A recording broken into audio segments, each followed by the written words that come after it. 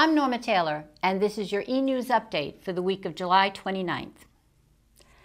Candidate application packets for this year's community election are available to download from the election page of the community website. Completed packets may be dropped off at Palmetto Commons beginning August 1st. Board candidate applications are due by September 12th.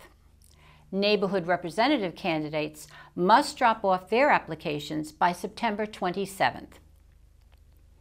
All residents are invited to the next Chat with the Board sessions at 9:30 a.m. on Friday, August 9th at Pickney Hall and 6:30 to 8:30 p.m. August 15th at Magnolia Hall. Residents will get a chance to speak with one or more members of the Sun City Board of Directors. Table rentals for the parking lot sale go on sale at 8 a.m. on Friday, August 2nd at Lifestyle Services. Tables are $25 each and 2 tables are allowed per household. The annual parking lot sale will be Saturday, September 21st on Sun City Lane. A portion of Argent Way in the Okeechobee Woods neighborhood is closed so contractors can make repairs to the road. The neighborhood representative and residents affected by the road work have been notified, as well as local police and fire departments.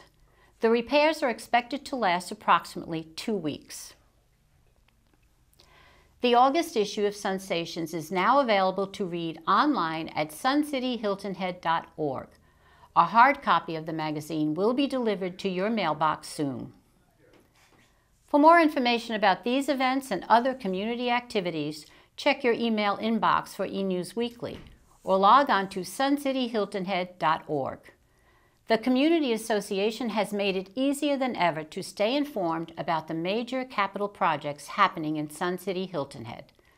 The Projects in Progress webpage is now available on www.suncityhiltonhead.org under Membership Announcements.